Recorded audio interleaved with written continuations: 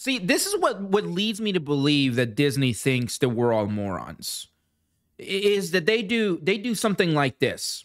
They hire Sharmeen Obed Chinoy as a director, and they put it out there in the mainstream media outlets that this is fantastic because Sharmeen Obed Chinoy is the first woman of color to direct a Star Wars movie, and that in itself is fantastic. See, Disney believes that that's where the story ends. They believe that they're still operating in 1980 when we didn't have our Googles. Disney believes that we, passionate Star Wars fans, are not going to look up who this unknown director is.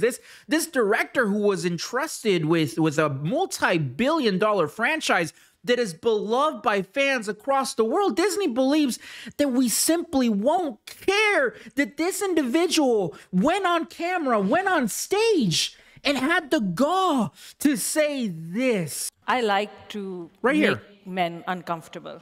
I enjoy making men uncomfortable. But you see, Disney and Kathleen Kennedy, Bob Iger, these people, these executives over at Disney, they knew that they made a huge mistake. They knew that hiring this activist, self-proclaimed activist, was a huge mistake because everywhere, from CNN to Fox News to all these mainstream media outlets, were covering the fact that we Star Wars fans did not like the fact that Disney and Lucasfilm hired an activist that likes to make men feel uncomfortable. We hated this. No one likes this. No one wants this. And Disney, once again, after having the worst year ever, 2023, they were looking to start off 2024 with fan backlash. I mean, everywhere, everyone was covering how woke Disney was. Once again, how stupid this decision was. So this is what Disney did, and this is where Disney believes that you are a moron. They did this. They announced that Jon Favreau was going to make a Mandalorian movie. That's right.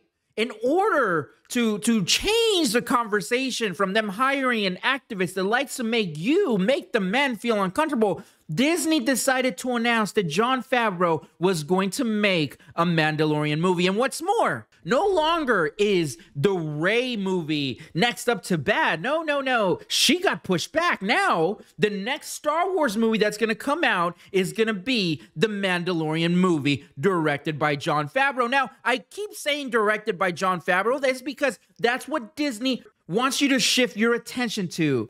Oh. They want you to forget the fact that their new Star Wars Rey director said this. Let's listen to it one more time. I like to make men uncomfortable.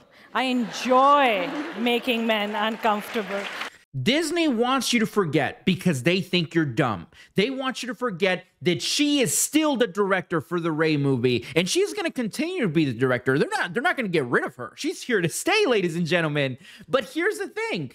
If you make the horrible decision of taking your kids to go see her Star Wars Rey movie, just know that her intention is not to entertain you. No. Her intention is to make you uncomfortable, to make your children uncomfortable, and especially if they're young men. Anyway, guys, you guys let me know what you think down in the comments. And like always, don't forget to subscribe. Sensational.